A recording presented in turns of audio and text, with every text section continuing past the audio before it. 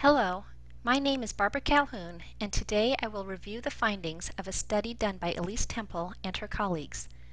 This study was published in the Proceedings of the National Academy of Sciences in 2003.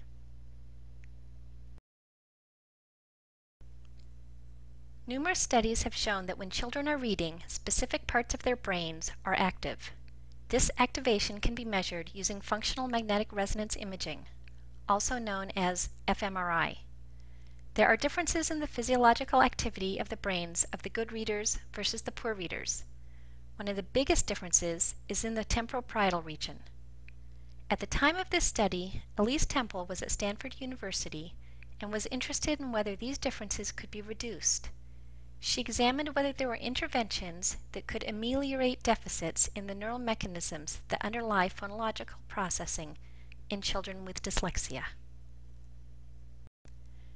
The study involved children between 8 and 12 years of age. 20 students had developmental dyslexia. Data from a group of typical readers was collected to provide a comparison. Students were behaviorally and physiologically assessed at the start and end of the study. During the study, students with dyslexia used the Fast ForWord Language intervention. Fast ForWord Language is an intensive computerized product that uses sounds and processed language to help build students' foundational learning skills, including their auditory processing skills, their memory, their attention, and their sequencing. The students use the Fast ForWord Language product for 100 minutes a day, 5 days a week. On average, they use the product for 28 days. The behavioral tests evaluated students' early reading skills and reading achievement. They were the Comprehensive Test of Phonological Processing, the Clinical Evaluation of Language Fundamentals, and the Woodcock Reading Mastery Test. These tests evaluated students' ability to manipulate the sounds in language, such as adding a s to cat to get cats, as well as evaluating the students' ability to use language in general and their ability to read and understand words, sentences, and paragraphs. In addition to the behavioral tests, fMRI was used to measure students' brain activity while they were doing a reading task.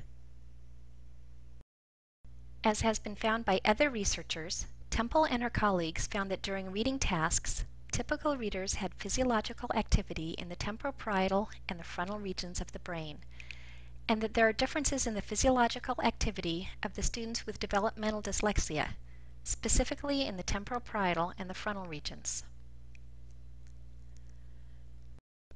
After using the products, students' cortical activity was reevaluated. There were several areas that had increased activity. Of specific interest were the left temporal parietal region and the left frontal region. Both are regions that typically have reduced activity in children with dyslexia, but whose activation increased following remediation with the Fast ForWord Language product.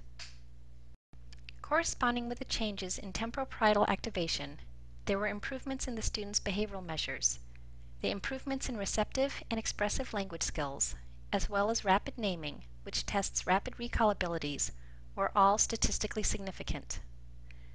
There were also improvements in other reading skills, including sight word reading, decoding, and passage comprehension. Again, these improvements were statistically significant. The results of this study led Temple and her colleagues to conclude that students with dyslexia have reduced cortical activity in the temporo-parietal and inferior frontal regions.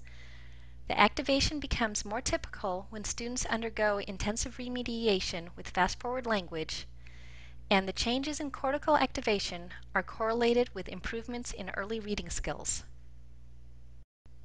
Thank you for joining us. If you have any questions, please refer to the study or contact our customer service team.